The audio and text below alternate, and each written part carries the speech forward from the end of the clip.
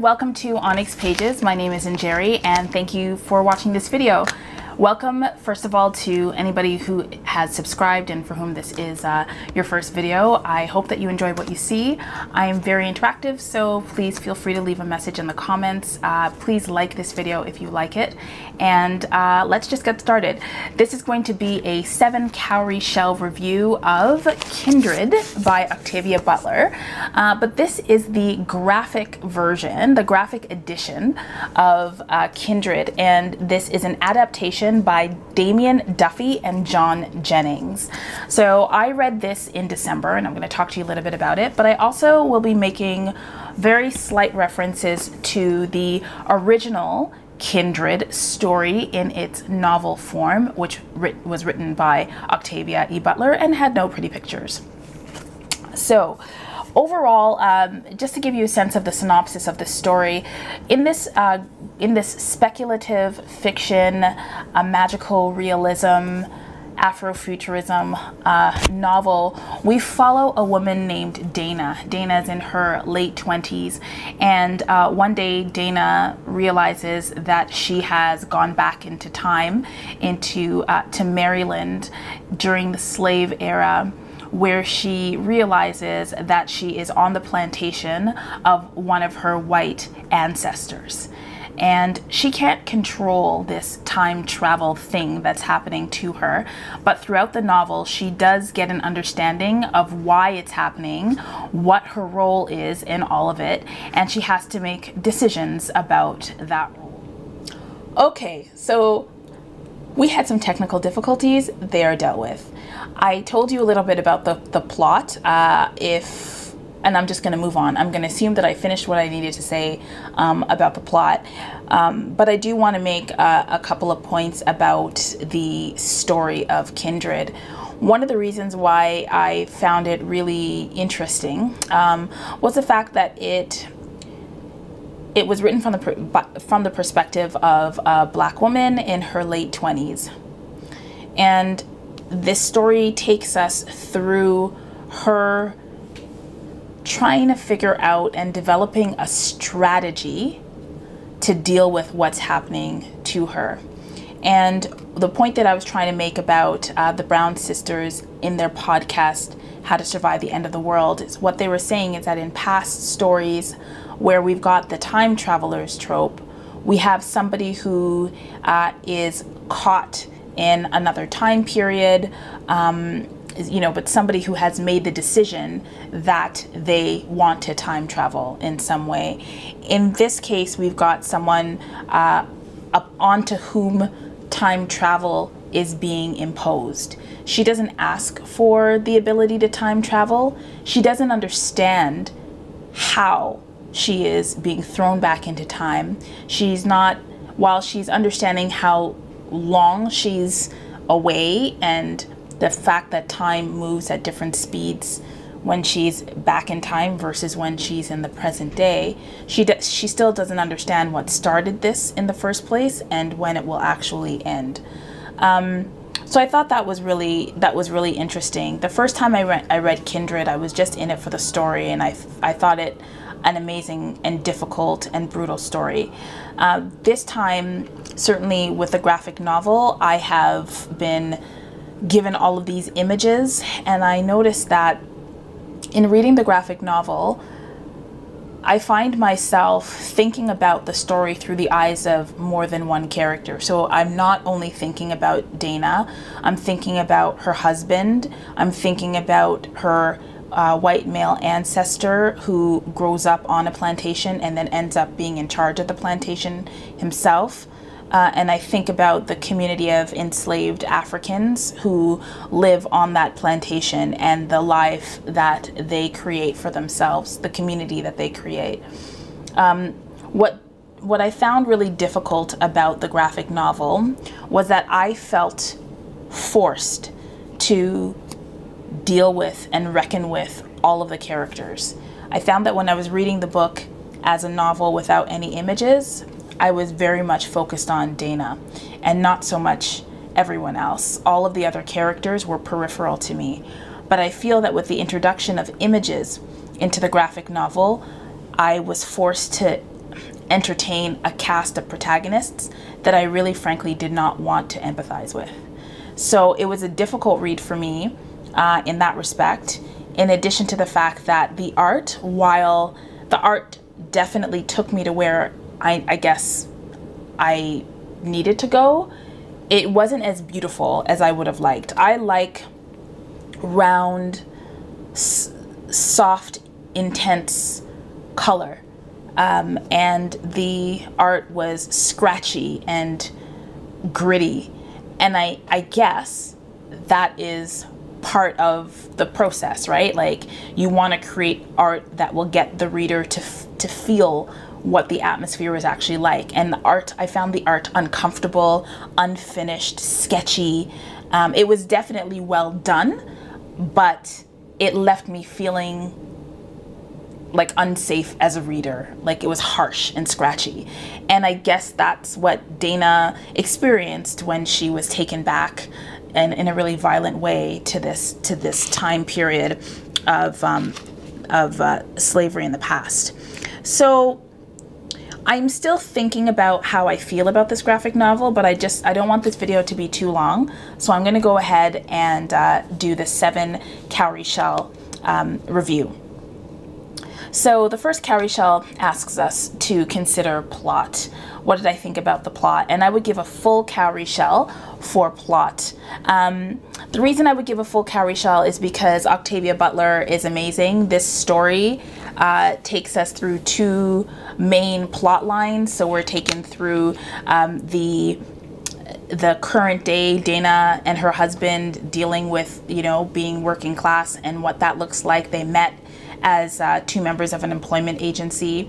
And then they also take us through this, you know, the 1870s in Maryland and what it meant to be an African person on US soil at that time. It was a really well thought out plot. I probably need to read it several other times, and I'm sure that each time I read it, I'm going to learn more. The story was compact. It was contained. All of my questions were answered. Nothing was left unsaid. So it was really well done. The second cowrie is about characters. I really enjoyed the characters. I didn't like them. I really didn't like most of the characters, and I think the fact that I have strong feelings about them is a testament to the character development. If you asked me what her ancestor Rufus, what his motivations were, or what the motivations were of the person who we find out is her great-grandmother, or what Dana's motivations or her husband's motivations were, I would be able to explain them to you. And the reason I could explain them to you is because Octavia did a really great job of letting us into the minds of the characters, and John Jennings and Damian Duffy did an excellent job of creating visual images that could get me to actually understand and in some cases empathize with the emotions that were felt by the characters at the time. The violence was even more violent in graphic form. The love was even more loving. The fear and the anxiety was that much more prominent because I had these visuals that had a visual narrative that was going on while the text-based narrative was going on as well, which made it a really lovely experience, but a difficult one. The world building. So there's one world at 2 different times, and while this wasn't a hugely crafted world, because this is in some ways a work of historical fiction, I think that Octavia Butler did an exceptional job of you know, portraying this plantation and these times in a way that felt very full. Sometimes when I'm reading a story, there might be, I feel like I'm just getting one snippet of this society, and I think that I got a good sense of what was going on around this plantation, even though the scenes really only take place in the house, in the fields, and in the forest, and there's no other location that we see. And then the scenes from present day Dana's life, I think are for the most part the inside of her apartment, and maybe there's 1 or 2 scenes where she's somewhere else, but it's all very, very contained. And the 2 time periods mirror each other, and so I would say that the world building was excellent within the context of it having more historical fiction aspects rather than, let's say, fantasy. So a full cowrie shell for the world building. Was there any LGBT content? Now, to my recollection, I would say that there wasn't. However, there was a question about what femininity looked like. So Dana when she went back in time, Dana's not a skirt-wearing, dress-wearing woman. She has a short cropped afro. She wears shirts and pants. And every time she would go back, she'd be asked, you know, are you a man? Are you a woman? Why don't you dress like a woman? Don't you want a skirt or a dress? Like, what are you trying to prove here? And she would just say, this is how I dress, and this is how, you know, in my time period, women have the choice to dress in these ways. And so, you know, I like the fact that she was comfortable in, you know, in the expression of her own gender. But I wouldn't say that the story went so far as to take on any sort of LGBT questions or issues in any real way. So I think I am probably going to give 0 cowrie shells for that. Is this Afrofuturist? Yes, we have a Black woman who is, she has, I wouldn't say the gift of time travel, but she has the burden of time travel, and the idea that a woman can move back in time and influence the past for a reason that you'll find out if you read it, and then influence the future and impact the way that she lives her life, the way that she views her relationships, the way that she views herself. That is an Afrofuturist theme. So a full cowrie shell for Afrofuturism. Is this aspirational? I would give a full cowrie shell for aspirational. Dana is forced into a quest that she didn't choose. But once she realizes what this quest is, she decides to commit to it. And I appreciate that and I respect that, because I think certainly as a Black woman, I make decisions and I participate in things that are difficult to participate in from my own social location. So it definitely is aspirational. And Dana participates in this time travel that requires her to help a group of people that she probably wouldn't otherwise help. By doing that, there's a hope that she starts to generate and starts to speak about, and I appreciated that. Were there any challenges of societal norms? I would say, well, for aspirational, 1 cowrie shell, and are there any societal norms that are challenged here?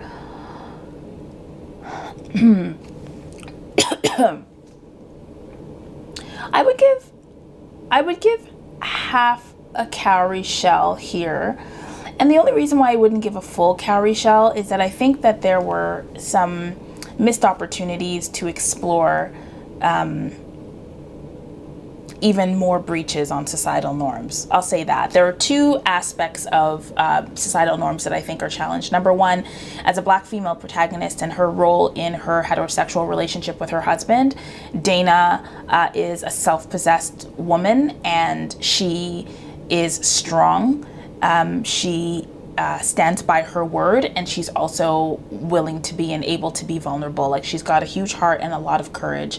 And that's not a challenge necessarily to societal norms, but I think that Octavia Butler and through the art and the graphic adaptation, we see Dana as so many things, right? Able to be a nurturer and able to be a protector, but also able to be a warrior and to engage in acts of violence in order to achieve a greater good. And I think that that's an amazing thing. But there were some opportunities for additional challenging that didn't happen, and it is what it is.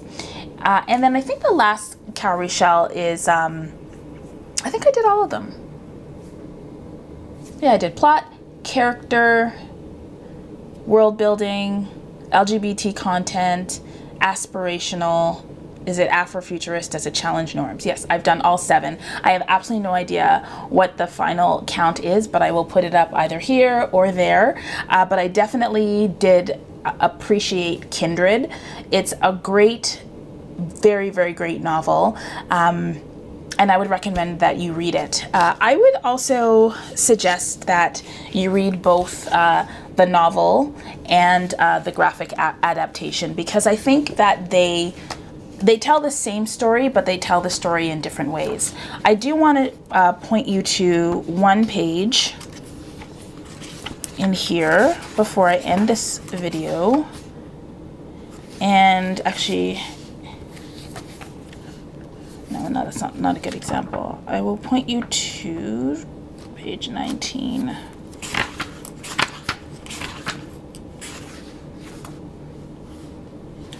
So this is an example of what some of the art looks like.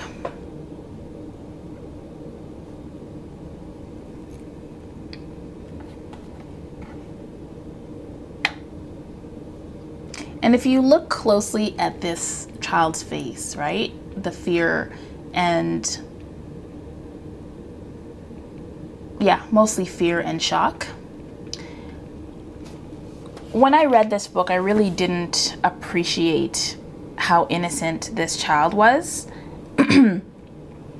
But when I had to encounter his face over and over and over again in the graphic novel, I found myself challenged to be like, okay, I know that you're just a little boy here, but you're gonna grow, you are the son of a plantation owner and you buy and sell African bodies.